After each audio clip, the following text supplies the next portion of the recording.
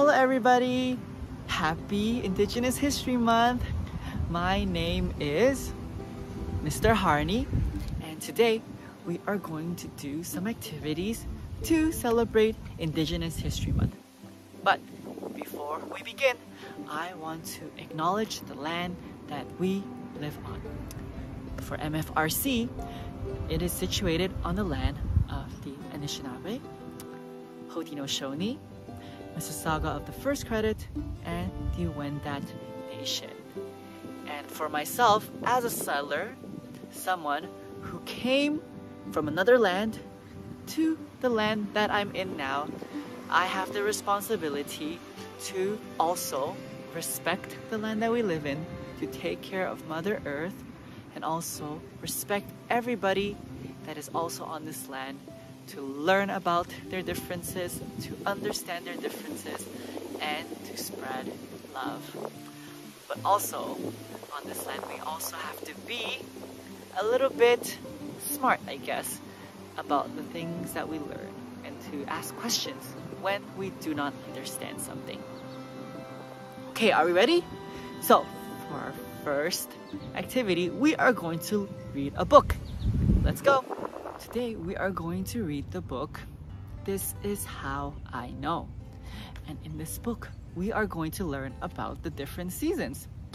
And what are the seasons that we know in Canada? We know summer, we know fall, we know winter, and spring. So in this book, we are going to learn through an Indigenous perspective the different things and animals and even insects that we're going to see and hear.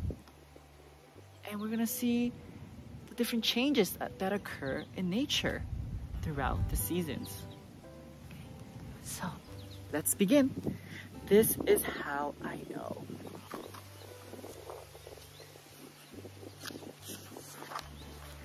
How do I know summer is here?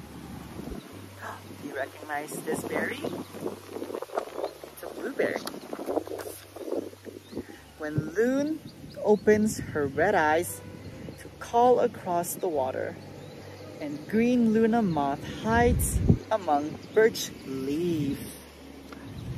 Can you spot the red-eyed loon? I see it over here, and I also see the moth.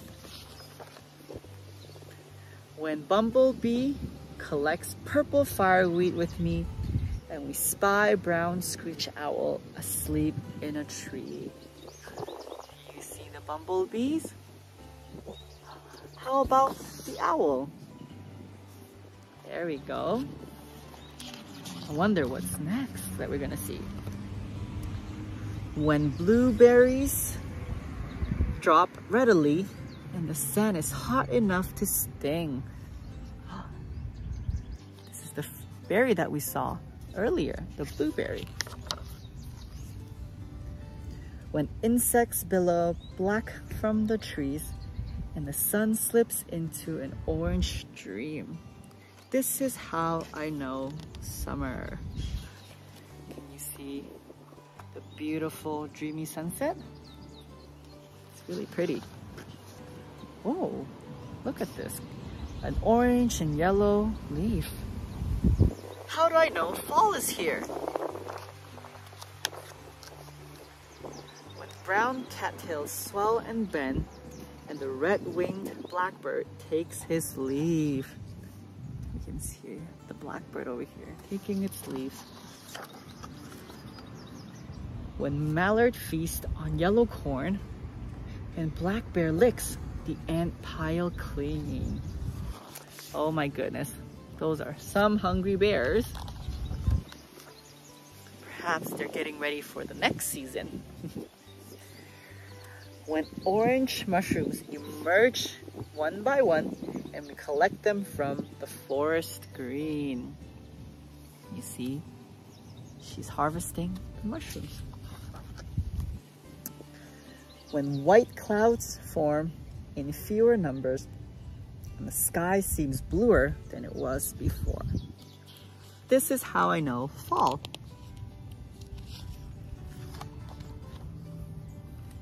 how do I know winter's here? Ooh. When I wait for the sun's bright light and watch brown deer strip cedar. Do you see the deers stripping the cedar? Yeah. Oh. When I whistle to blue jays, tweedle tweedle, and lay seeds for red-caped woodpecker. Can you spot the woodpecker?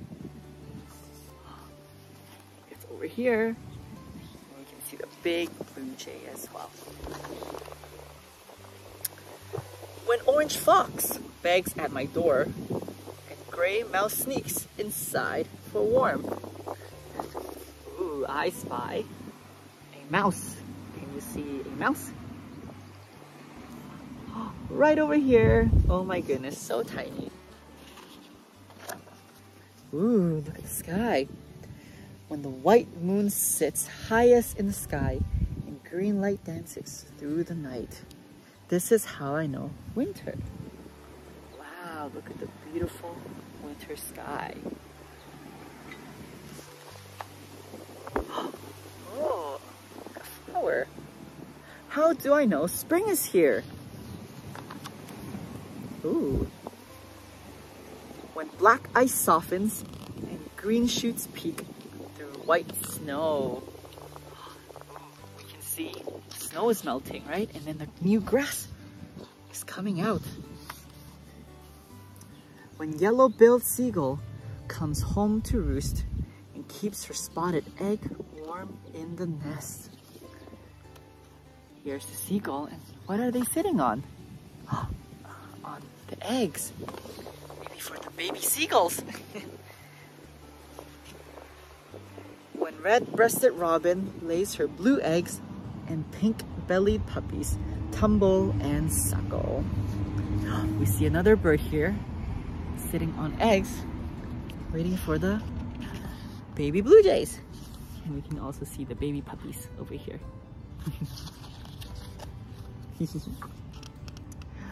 When an orange star shows bedtime is near and brown pepper sings, "Good night, little one." This is how I know spring. I wonder if you can spot the yellow star in the sky. Oh, right over here.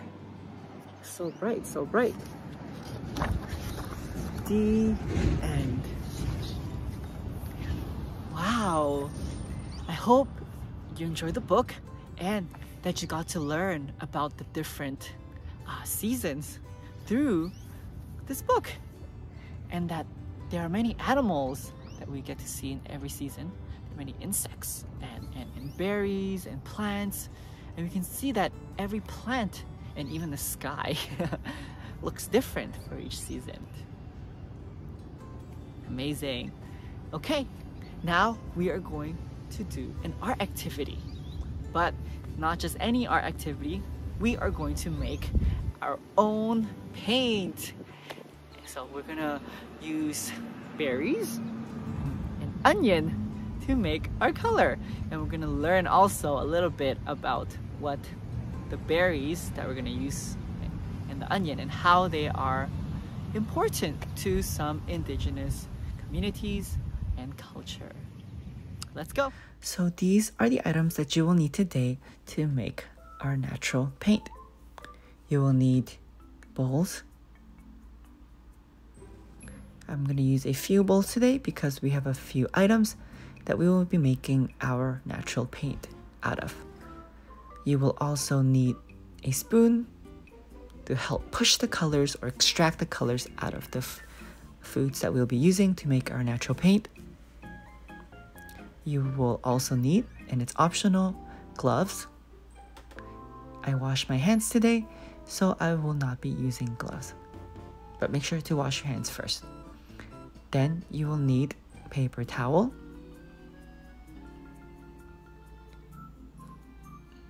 or you can use a mesh strainer as well if you do not have either or.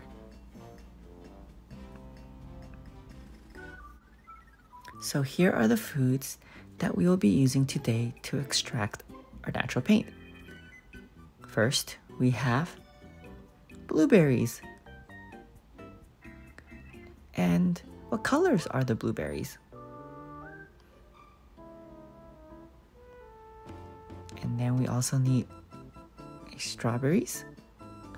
What color is the strawberry? And we will need skin from an onion, preferably skin from a yellow onion. You will also need a cup of water,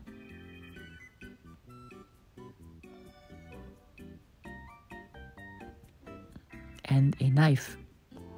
Please have an adult help you use the knife. So we are going to make our first color, and we're going to use the onion skin. So we are going to put the onion skin into the bowl.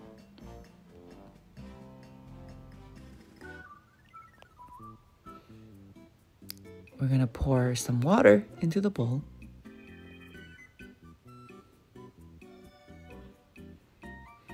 We are going to grab our spoon and push the onion skin into the water.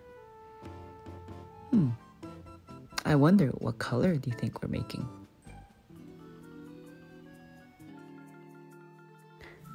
Next, we're gonna use the blueberries.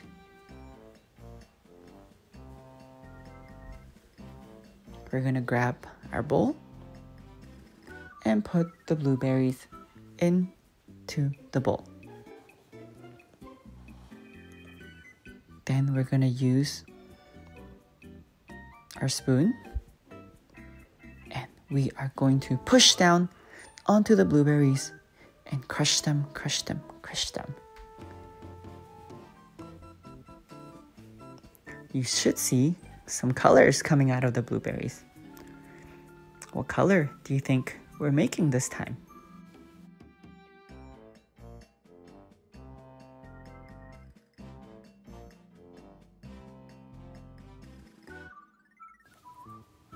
Now we're gonna pour some water into the bowl, and we're gonna crush the blueberries a little bit more. Now you can really see what color we're making with the blueberries.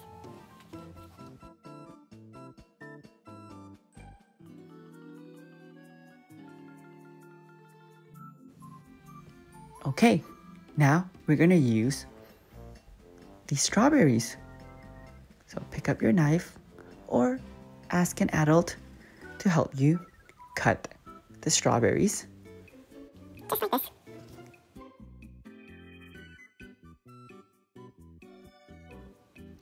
Now we are going to grab our bowl and spoon again and put the strawberries into the bowl. Then we're going to grab our cup of water, pour it into the bowl, and use our spoon to push down on the strawberry and crush it within the water.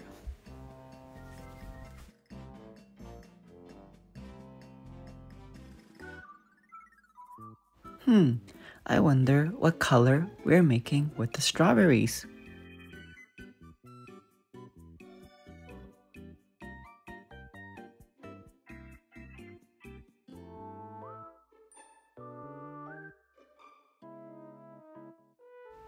Now we will let our onions, blueberries, and strawberries sit in the water for a few minutes to an hour, and we will come back. Now we are going to extract the colors from our fruits that have been sitting in the water for a few minutes. So remember, you will need either paper towel or a mesh strainer. I also brought a separate bowl, and I also brought little containers to pour our natural paint in.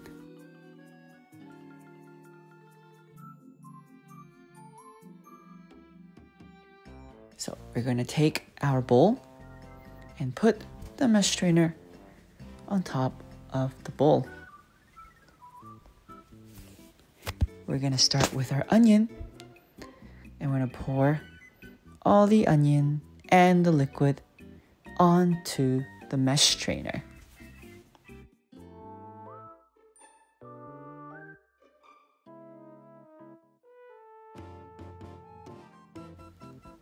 We're going to use our spoon and push down onto the onion, making sure all the liquids go through the mesh strainer.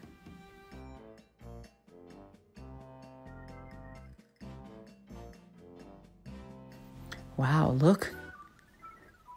Looks like a yellow color that we made.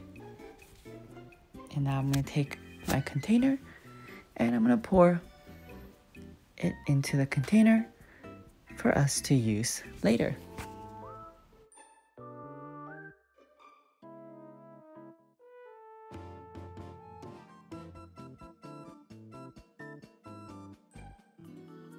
So again, using another bowl. And now we're going to do the blueberries. Again, using the strainer on top of the bowl. Pour the blueberries, all of it, onto the mesh strainer. Use the spoon and push, push, push.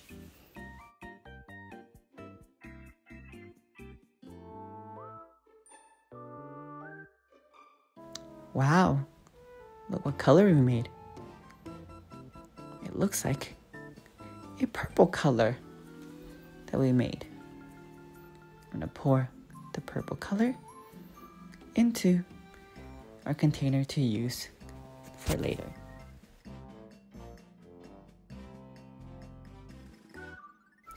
Now we're gonna do the strawberries. This time we're going to use the paper towel.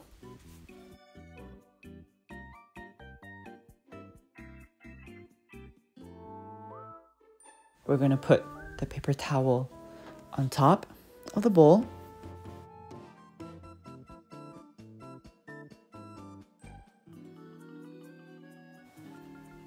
And we're going to pour our strawberry mixture into the paper towel.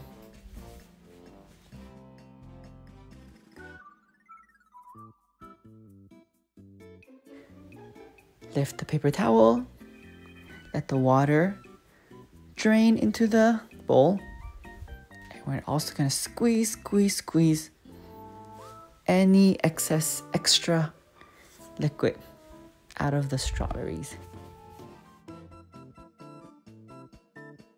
Wow, look at what color we made. It looks like a rosy orange or a rosy red that we made. Again, we're going to pour our liquid into a container for us to use later.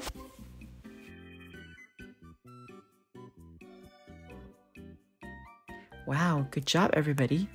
Now that we have made our natural paint, we're going to use it for our next activity. Now we're going to paint with the colors that we made from the berries and onion.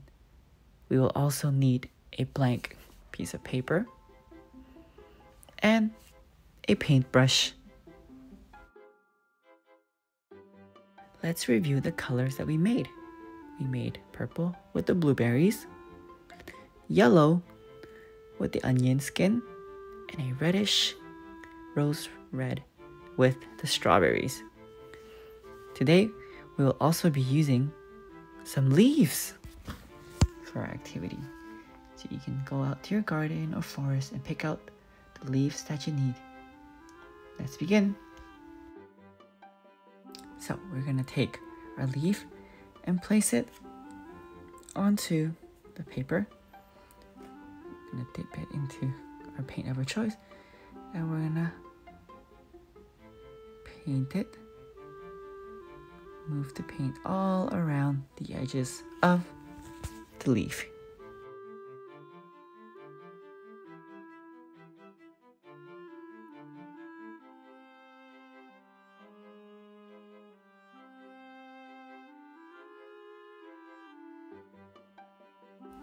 We're going to take another leaf and do the same thing and perhaps pick another color.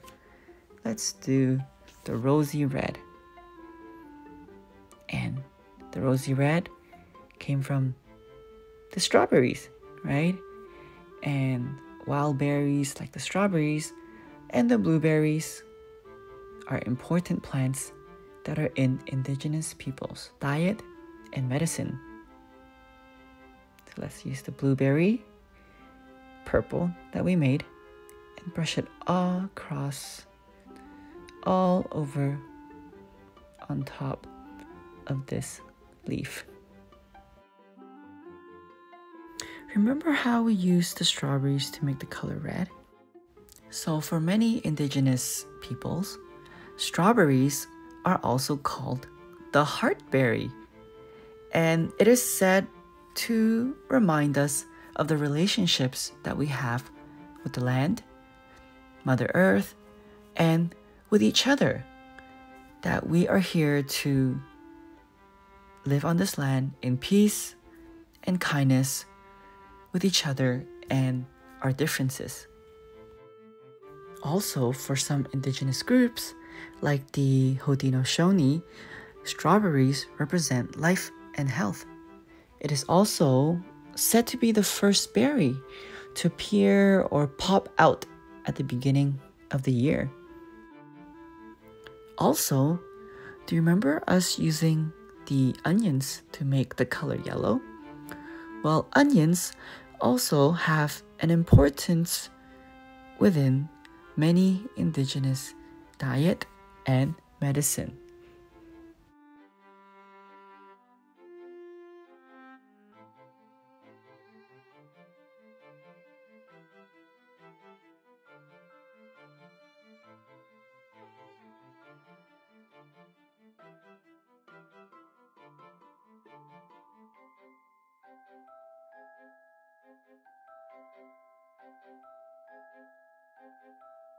And ta-da! How did your picture come out? Let's see what we made here today. So it's a little wet right now, and you can already see some of the colors that we used. So to make the colors pop out more, we are gonna wait a few minutes for the paint to dry.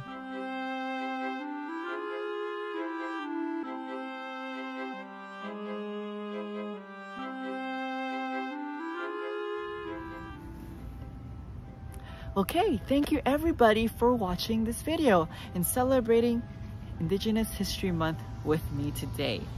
I hope you all learned something different and enjoyed the activities that we did as well.